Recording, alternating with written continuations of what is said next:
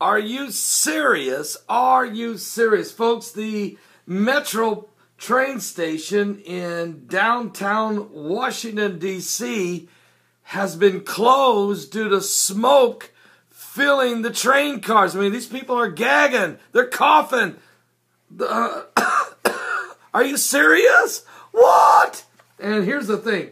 We want to thank some folks that got this to Heidi just a few moments ago. This is just happening here within the last half hour. 6 people have been hospitalized, 1 in serious condition, after the upper level of the Plaza Metro train station has filled with smoke. Are you serious? And the fire at one of the busiest stations in the rail system is out, but the cause remains under investigation. And immediately you have to start thinking about terrorism. I mean, I don't want to believe it. I'm not saying it is, but how do you not? You got to think about it. I mean, with the terror threats that go on, and especially when you start talking about trains and planes and automobiles. Well, buses. One train was in the tunnel when the smoke was reported, and the people are very concerned. It was very smoky.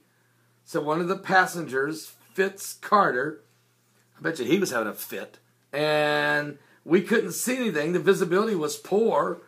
It was burning in our throat, in my chest. Everybody got as low as they could possibly. Imagine, you're inside a train. You can't get off the train. The train stops, and the car's filled with smoke. And you got asthma, or you're on oxygen, or you've got bronchitis, or some other type of respiratory infection, and the last thing you need is to be filled with smoke in a car. But that's what happened. And the people were literally, some of them trapped in there, and it was just a confusion. Anyway, we want to just get you up to speed. This is what's going on in Washington, D.C. We'll continue to monitor the situation if anything else develops from this, but please pray for the people that have been affected from the smoke that they've been inhaling. And again, we'll continue to monitor this. If there's anything else we need to report on this, we will tonight.